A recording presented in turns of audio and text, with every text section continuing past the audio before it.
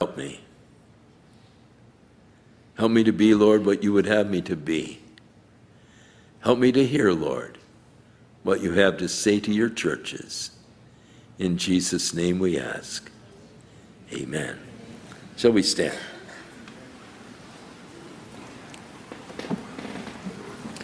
Pastors are down here at the front to pray for you tonight.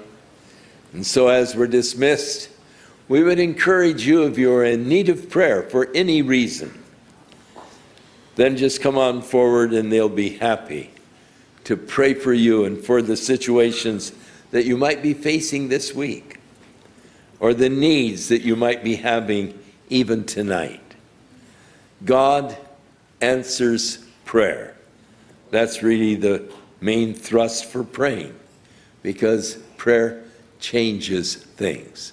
And so I would encourage you to give an opportunity to the Lord to work in your situation tonight, and you can be surprised, amazed, and blessed what God will do for you this week if you will just open the door and give him the opportunity to do so. He loves you. He wants to help you. And so he's available for you this evening. All you have to do is ask. As Jesus said, please ask, and you shall receive, that your joy may be full.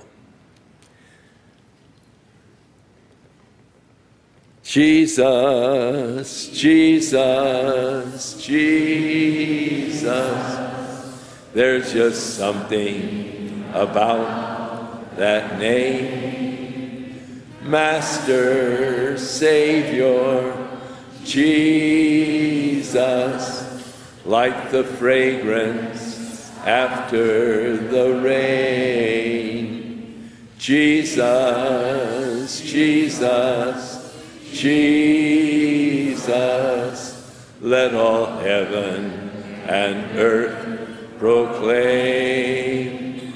Kings and kingdoms will all pass away, but there's something about that name.